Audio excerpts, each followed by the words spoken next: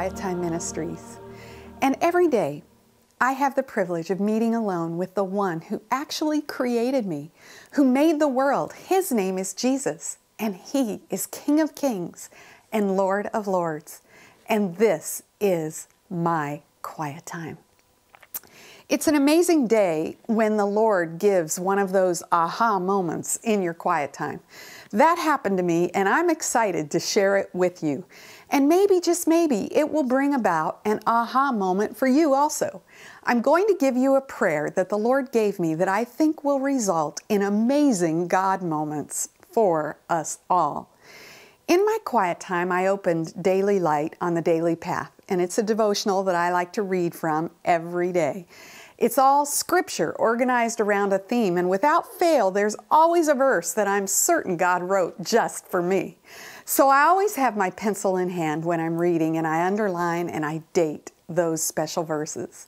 And then I actually look them up in my Bible just to linger longer and pray through them. Well, this particular day I came to a verse that has been on my radar for many years now, and it happens to be what God is working into my own life. It's Proverbs 3, verse 5. Trust in the Lord with all your heart, and do not lean on your own understanding. The first part about trust has been my main focus over the years. But now I was noticing the second part. It almost seems as though there were neon lights around those words, and I thought about them. And then I thought about certain things that have been disappointments or have threatened to discourage me over the last couple of years. And then the light bulb went on. I am thinking and concluding and surmising certain things as a result of circumstances. I have my understanding of those things. But God says in Proverbs 3:5, lean not on your own understanding. The New Living Translation puts it this way, do not depend on your own understanding. It's as though scales came off my eyes in my quiet time. I pulled out my journal and I wrote, what I am learning here is that my understanding is deficient and flawed. I need knowledge and understanding from the Lord. His Word gives me understanding. And then I thought about my word for the year, new, from Isaiah 43:19, where God says He is doing something new. And I prayed, Lord, give me a new understanding. My understanding is deficient and flawed. I need your understanding, your perspective, a new understanding. Well, with that prayer, my heart felt such a peace.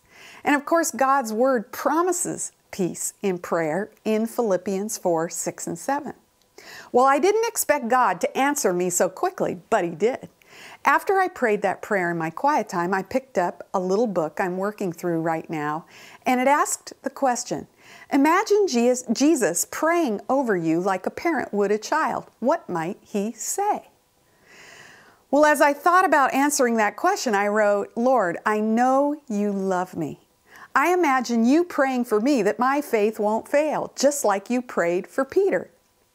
I think I wrote that because of my desire to have a strong faith. Faith was my word last year, and this year I plan to write a book all about faith. Anyhow, I immediately thought of Jesus' prayer for Peter in Luke, and I imagined him praying that my faith would be strong and not fail. Well, then I opened up my Daily Light devotional again, and I read the remaining verses. And guess what the last verse was? Luke 22, 31 and 32. Simon, Simon, indeed, Satan has asked for you that he may sift you as wheat, but I have prayed for you that your faith should not fail. Well, when I read that, I almost fell out of my chair. I said, Lord, is this the new understanding you want me to have? And here's what the Lord showed me. I am being sifted like wheat, and it's painful. And there is spiritual warfare going on. And life is a matter of faith, and I need to have a strong faith, but Jesus has prayed for me, and my faith will grow. How incredible it was to experience this new understanding from God and His Word. So, dear friend, today I invite you to pray the prayer I prayed. Lord, give me a new understanding. And then get ready, because you will be amazed at how He answers that prayer. Oh Lord, thank you for praying for us and showing us that we can never lean on or depend on our own understanding. Give us a new understanding today. And that's my quiet time for this week. God bless you as you continue on in the great adventure of knowing Him.